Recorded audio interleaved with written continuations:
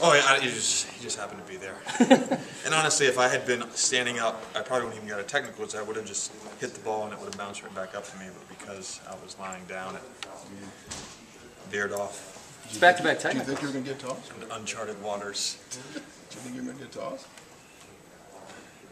I think he saw my face when I did it, and just saw I looked like as innocent as a dove. So, you know. You got pretty happy in the second half.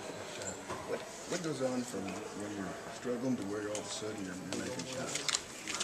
Well, I mean, I think it was across the board for our team tonight. We just played better offensively. There was more ball movement, more energy.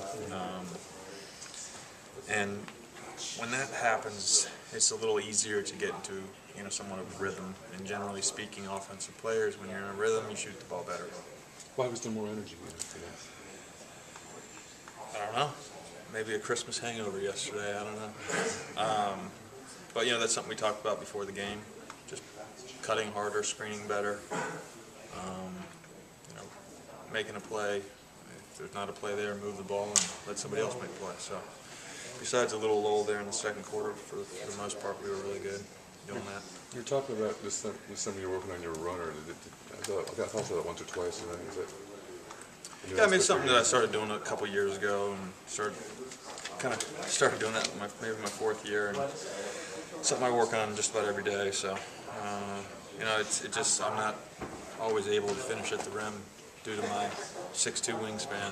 So I got to find ways to get the ball over the Giants.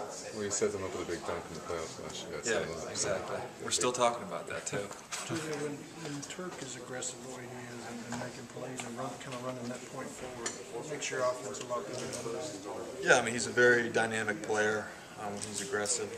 When he's shooting the ball well, it makes it incredibly difficult to guard him because of his height and because of his passing ability. Thank